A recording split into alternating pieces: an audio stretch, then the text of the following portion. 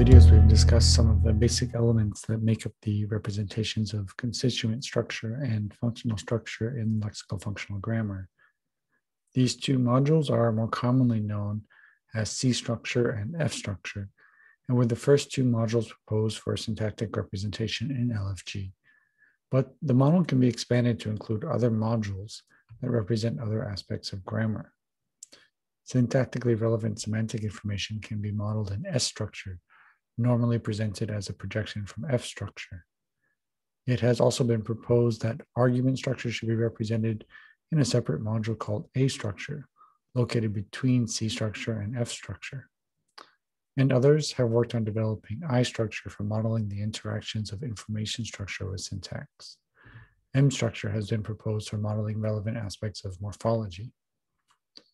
Which modules or projections are selected for an analysis is sometimes referred to as an architecture.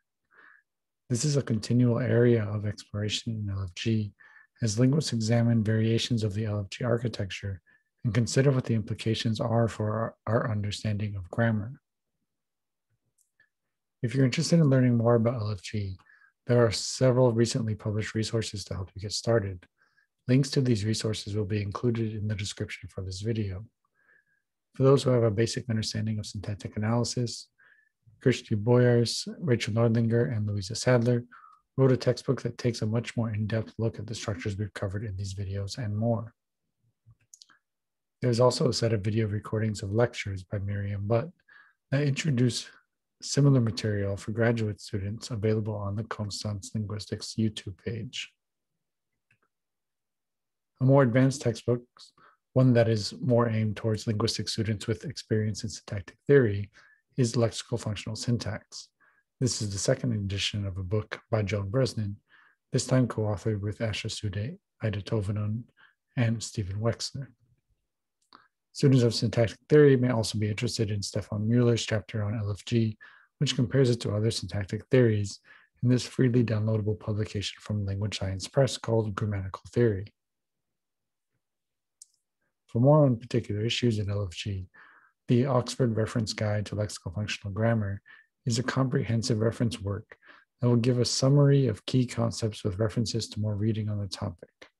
The first edition of this book was written by Mary Dalrymple, and this second edition is co-authored with John Lowe and Louise Mycock. There's also a forthcoming 50-chapter Handbook of LFG that will be released via Language Science Press in the next year or so. For historical reading, it's worth noting that the first publication of LFG was a 1982 volume edited by Joan Bresnan called The Mental Representation of Grammatical Relations.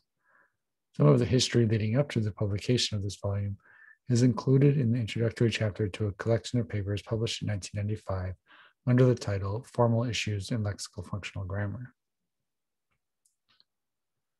There's also an annual LFG conference, which is a small and friendly group and a great place to meet people with an interest in LFG. And the proceedings of these conferences are published open access by CSLI Publications. I hope the quick overview of LFG in these videos has been enough to give you a sense whether this method of modeling syntactic structures is something that you want to explore further, and also made clear that there are resources freely available for anyone who wants to learn more about LFG.